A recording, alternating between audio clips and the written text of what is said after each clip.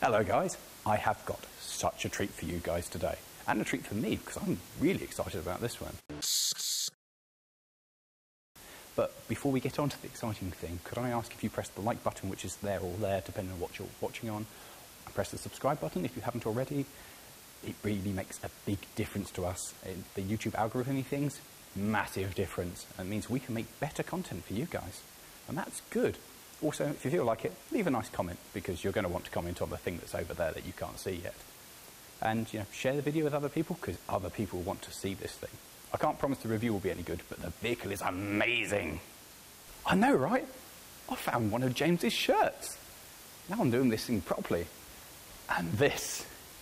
Look at this. This is, or I should say, this was a Ford 65 pickup. And obviously, it's American. It is amazingly cool. And I bet that you guys have noticed that massive air scoop cut into the bonnet, which gives you some idea that this might not be a standard pickup truck. And there, my friends, you would be right. This is not standard at all. This is the body, but it's been put onto an American-built custom drag chassis built by a firm called Morrison's, not the supermarket. So the big question for everybody is, what's actually under the hood? No, it's American, so it's a hood. Well, yeah, right. That's surprisingly easy. Oh, that doesn't stay up. Fine. We're going to do this casual-like for the rest of this. In here we have a 6.5 litre V8, which is just bonkers. This is the kind of size of vehicle that demands an engine of this size, because it takes up most of the engine bay. What a beast! So this beast of an engine develops around 465 bhp when it was last dynoed, but since then it's had a new gearbox with a new shifter put into it, and so we have no idea what difference that's going to make to how this works. Regardless to say, it puts out a silly amount of power, especially for, well, what this truck should have. And it just screams power. That angry looking air scoop, everything a bit shiny and cool. And you're like, oh, this is going to be special. It really is special. Look at that. Oh, it's cool. This thing screams America from the 1960s. This pale blue paint job that's been deliberately weathered slightly, which I must point out the new owner isn't a fan of. This amazing chrome on the front, the chrome bumpers, the white wall tyres. Oh, it's just, it all works so amazingly well together. It's just beautiful, and it's again, it's from that time where everything was kind of sculpted to look big and powerful and beautiful, and kind of, it's the aerodynamic styling that isn't really aerodynamic. And coming back to here, this vehicle is hugely practical. Look at all this space. I've slept in beds smaller than this. I've visited people at university who have rooms smaller than this. Well, you could take anything in this. So I lied. The cargo capacity on this is somewhat limited. This isn't an original truck anymore, I suppose, and that shows.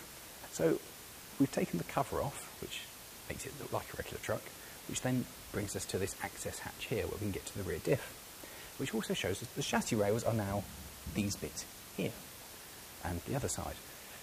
The rest of it, lower down, well, that's just body panels now to make it look normal. This really is quite a different vehicle now, and looking down that way, it's a very, very different chassis. In fact, the most notable part you can see are the exhausts coming off it. This really has been made just to go in a straight line quite fast. Yeah, that's a little bit different to what I was expecting looking in there. What a place to be. This is the most American I've felt ever, including when I was in America. This is how you expect a stereotypical American vehicle to be. Bench seat, which is more comfortable than my couch. And this amazing dash. with this beautiful stickered mural, I think we'll call it. I'm not really sure what else to call it. Design. It's an interesting design. But it's cool. It's very American. It's designed to look American, I suppose. And this amazing control system with these wonderful pull-out buttons. Everything's pull-out and wonderful. The lights are pull-out. The wipers are a nice twisty thing. Lovely choke. You don't need more than this. You don't need fancy toggle switches and dials and plasticky things. You need chrome and simple controls. This is how it should be.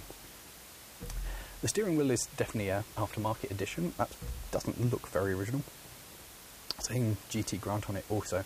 Probably not an original part of the vehicle, but yeah, size weight's fine. It doesn't detract from anything. But I love it in here. It's just cool. Apparently we're also doing 30 miles an hour. I'm going to wager that the speedo doesn't work. Now, obviously, this truck is still a work in progress. The roof lining here still needs a little bit of adjustment and maybe something rather than just the cardboard being put onto it. And the Hearst shifter here also needs finishing. For instance, the cover goes on. We'll just put that back. But that's fine, we can see the inner workings of it, and that adds to the feel of this vehicle. So this is here at my friend's because it's had a new automatic gearbox put into it. But that's to work with this.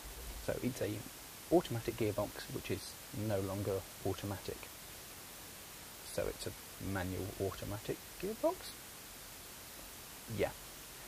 The system works interestingly on like a race car because it's designed for drag racing. This is a custom built drag machine. So the shifter is meant to work on the automatic system. So it's a quicker gear shift. It's a thunk and the gear's gone rather than a there we go. I haven't actually ever used one of these before, and I'm told that when you get your head around it, it's really easy. Then the other little addition that you don't normally have is the big gauge here, which is a rev counter. The other notable thing in here is the lack of any way to get out. Once you're in, you're stuck in the vehicle forever until you wind down the window, put your arm outside, and open from the outside. But I think that's part of the charm of this. And then here, this little box, that's for air ride. Because we can slam this down and then we can be cool with all the kids. Or we can actually pick it up so you can drive it like a normal vehicle. But that is actually cool, and watching what it can do to the truck is, well, cool. So, I think we should take this out.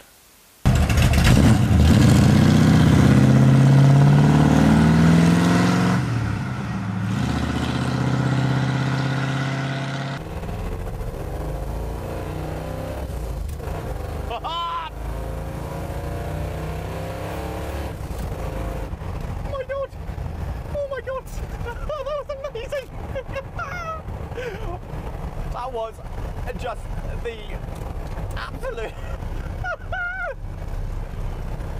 wow! This car, this pickup is just the most mental thing I have ever driven.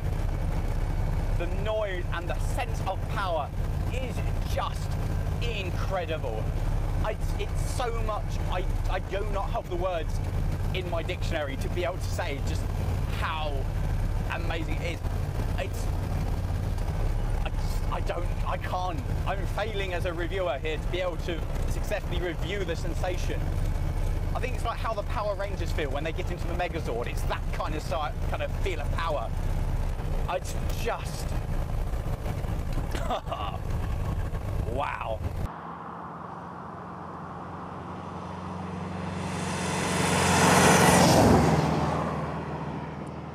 Downside, ride quality. Nah, that's I don't think the ride quality actually exists. It's quite rough. It's quite fancy. It's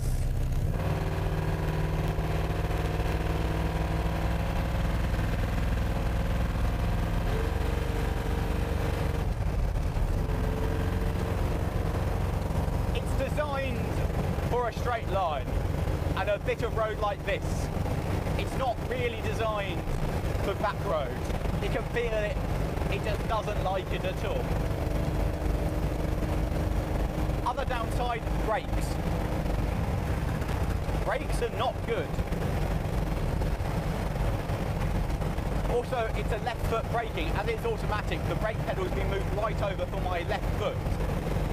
And it is a very, very strong left foot braking that's required on this. One has to be quite firm and tell the brake pedal and the car that it is going to stop. And it will. But one does have to be quite firm. There's quite a lot of things that knock around in here and rattle. It's certainly not a tranquil place to be. But it is amazing. This is a vehicle that I would have.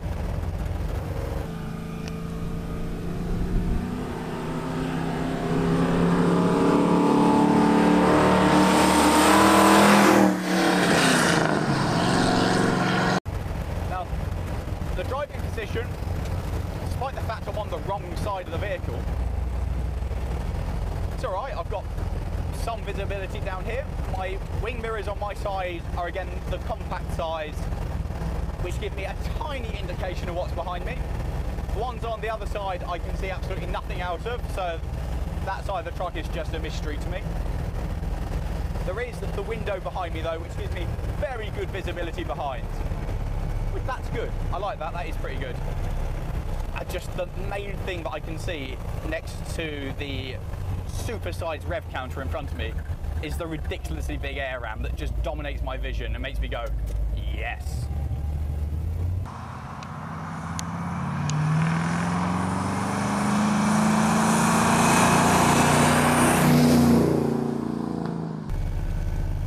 Oh man.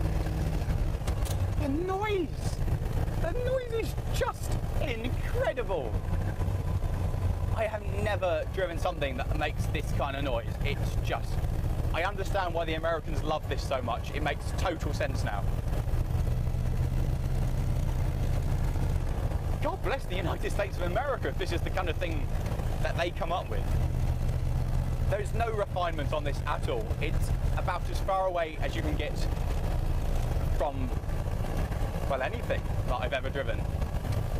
Everything else I've driven's kind of got a precision speed, a precision feel to it. This is just power. This is the kind of vehicle that Jeremy Clarkson wets himself thinking about. It's just straight power and going for it.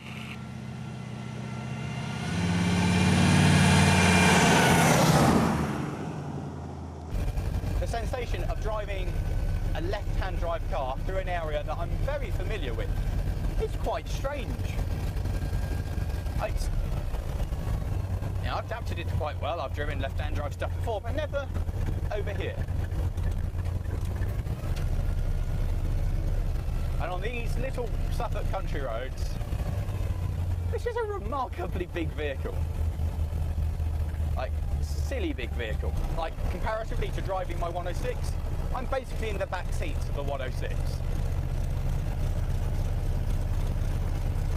That is massive. There's so much car behind me. Just silly big car. But it's American, I suppose that's what it's all about. It's having a big, big vehicle. What a beast. What an absolute beast.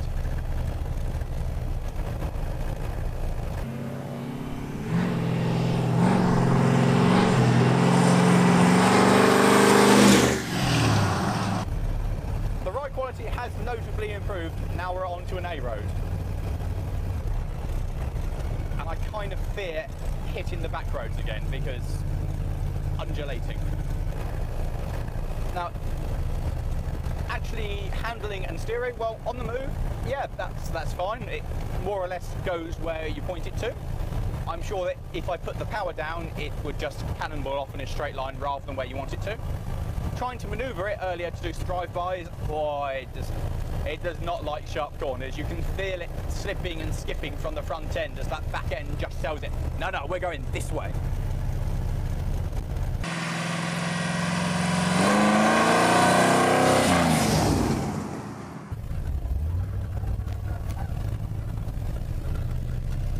There's so much power at the back end just pulling away out that junction.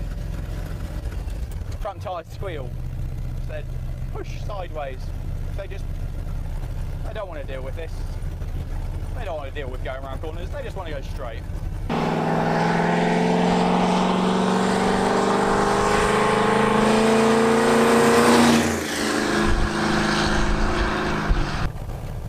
And the noise combined with that power, I would not daily this. I'm telling you right now, this is not a suitable daily car. But it is the car that you take around town. Everybody looks. Everywhere we go, everybody looks at this. Absolutely everybody has a look. Everyone smiles, you get a wave. It gets the attention. It is not subtle in any shape or form. It's the kind of vehicle that makes the fire engines look subtle and quiet. It's also the kind of car that I'm discovering that I wouldn't want to take very far, because as lovely as the noise is, it's getting quite loud, and it's still quite loud. Even doing less than 50 miles an hour down the A140,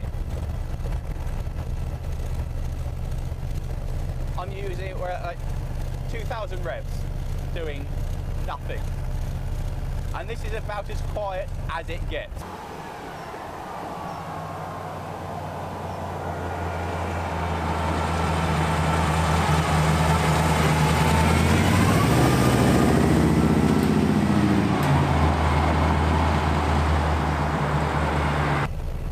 So we're actually really fortunate to be able to have a look at this and have a go at it.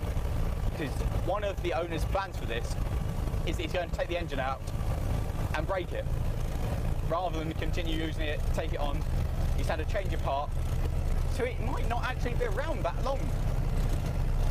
How amazingly lucky and fortuitous I happen to be in the right place at the right time to be able to have a go at this.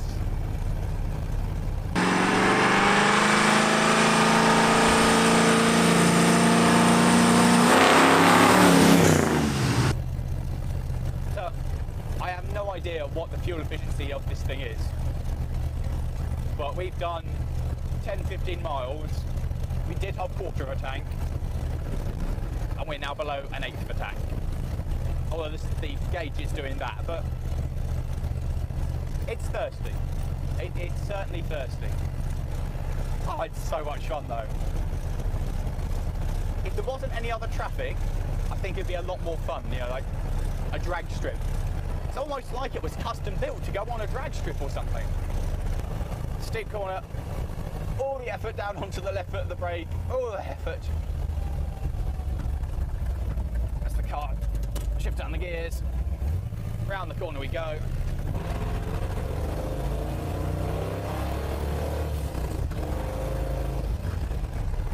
It's brutal.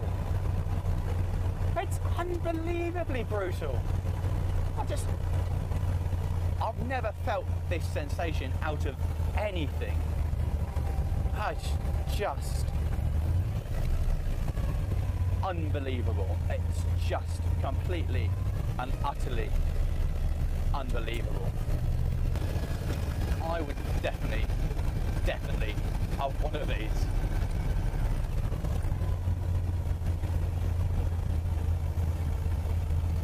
There's room for one of these, definitely in my collection, that's for sure. It's so antisocial. I've never... Jesus. Jesus.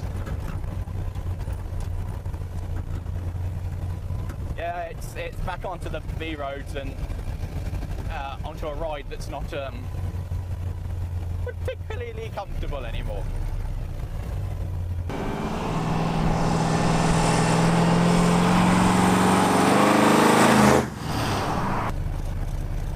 The